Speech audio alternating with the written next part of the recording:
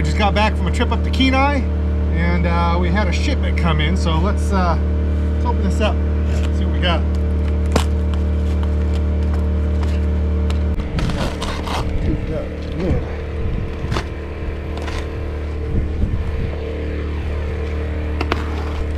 All right, so what we have are things that are upside down.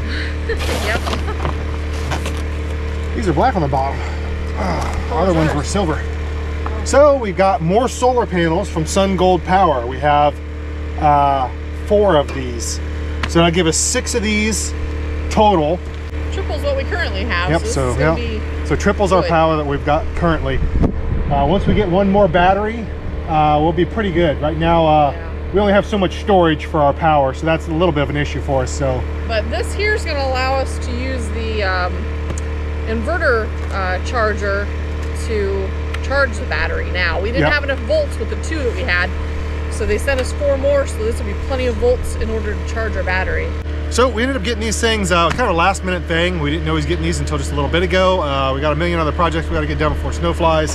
So we're going to build a temporary stand to house these things on.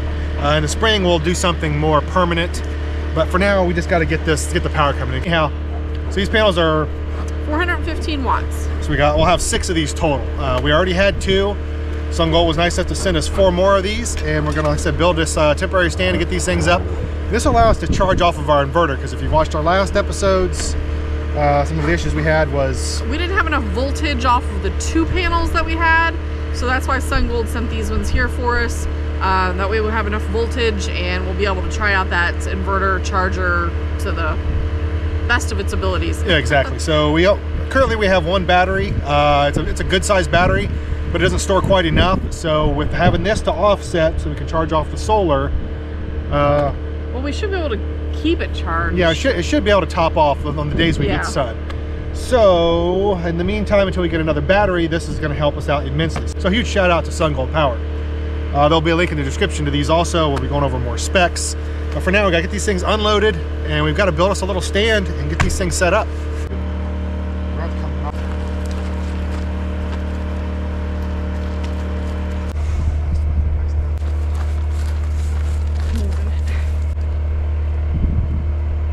All right, so we pulled a couple of them out, and we got them hooked up to these 2. We're going to grab the other 2 and just lean them against the house for right now.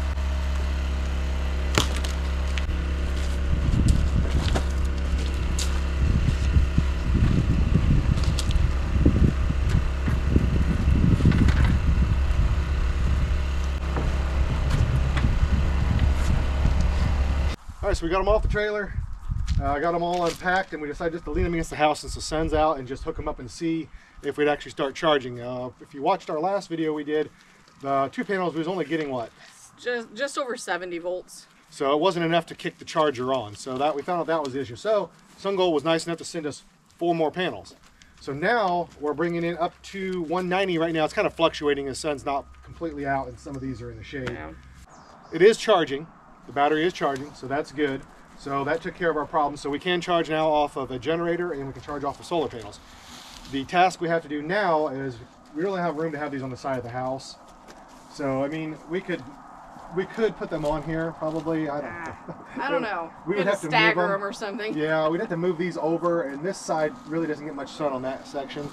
We really wanted to have them at an angle, so we're thinking about building something temporary for right now, just using some logs we have, and just make kind of an A-frame thing just to lean these on and mount them for the winter. And then come spring, we can get out here and really build something proper for them. But we got to figure out something to get these things up here. And then we'll go over all the specs on these things and give you a little more information on them. All right, so we ended up putting one of our extra panels on the end here. We're going to leave 3 there. We're going to put 1 sideways right here.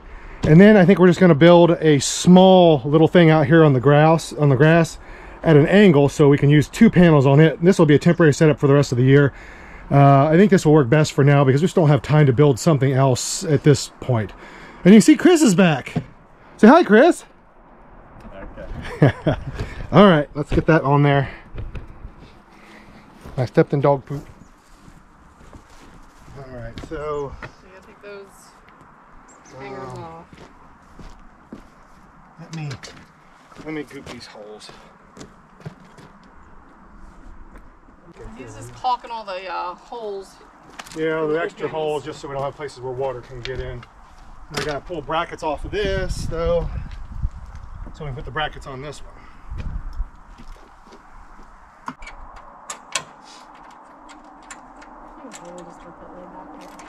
Yeah, it'll be fine.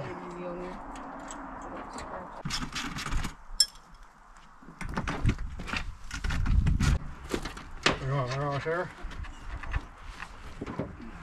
Yeah.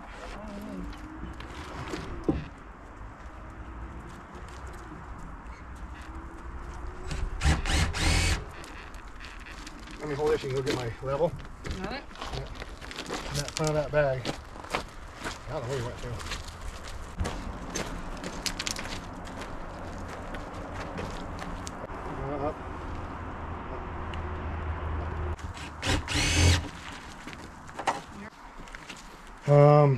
Yeah, the other two panels are just really nowhere for them. Like I said, you have to put them over here and we could have raised all those up more, I suppose, but we're a little short on cable. Huh? Could have raised them all up higher and then maybe put those other two all on the bottom. Oh, I don't think so. The cable's way too short for that. Really don't want to put any on this wall here. No, not really. Particularly. Not particularly. What's the big deal? Yeah, because they're not going to stay there, and then we'll just have holes. Come here and hold this. I just want to see if it's even possible. I don't think it is. I think the wall's too small to do what? Hold on. I got it. I'm not sure. What do you guys think? Put it on the wall or not? Yeah, we could just be done with them. We could be done with them. Wouldn't have to buy any lumber for the rest of for this. Yeah. Also, wouldn't have to worry about cleaning them off.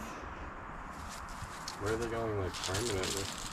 We're gonna build what? Something here? Yeah, there's gonna be some kind of big giant. We've seen some guys down the road has one, and it's got footers that go into the ground, and it's made out of metal, and you can tilt it and turn it. Yeah, it looks like really a proper one. Then we have all our panels on. We could move it a bit for the sun. And yeah. But most of even summer and winter, this is mostly how the sun comes up and goes up across here. And then during the dead of the winter, it barely tops the trees before it sets again. I mean, you remember how it is in the winter in Alaska. Yeah. But this is where we get all our sun, so they have to be over here. I don't know. Maybe we should just toss them up there and be done with it. Yeah, let's take these things here off. It would be awful nice to be finished with it.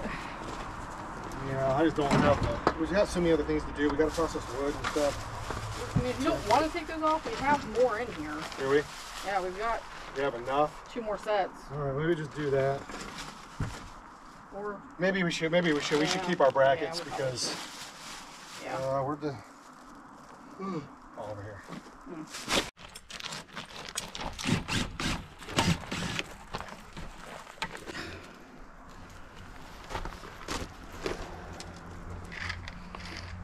Yeah, we really just don't have time to build something else. We got a lot of firewood to process yet, and it's just really not in the budget. And we want to do a proper one anyway. Our friend Brad, we looked at his solar setup, and we want to do something like he done. It's a nice, really nice setup that you can move.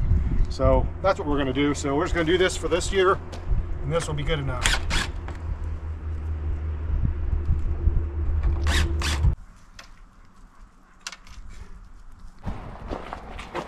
So we just got to put the thing on there and hang it down.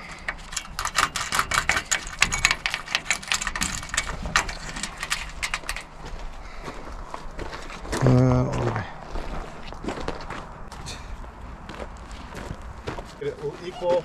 Don't hold it up there. You keep yours floated. I'm gonna steer it. You just keep yours off of the wall. Up a little bit. Up a little bit. Right about there. Hold on to it.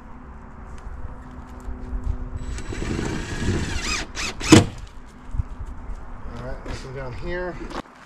I pull it out a little bit. It looks like it is. It looks like it's okay. Yep, looks okay from there too. here.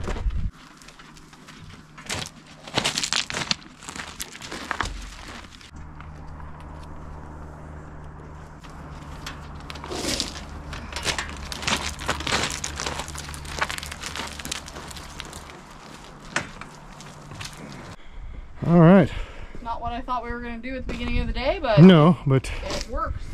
Yep, like I said, this will it saves us a lot of time building and a lot of money we can use for other stuff. Yeah, we got lots of other things to do. This gets all our panels on there.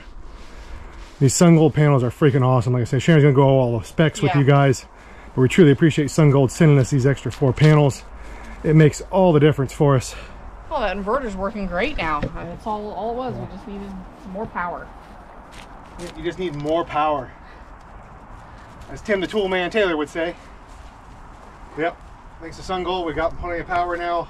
And it topped those things off so stinking fast. Like I said, it takes our generator 4 hours. It took this thing not quite 2 hours to top it back off. So this is gonna make a huge, huge difference for us.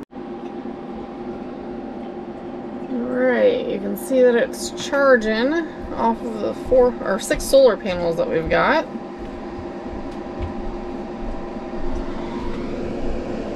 Charging.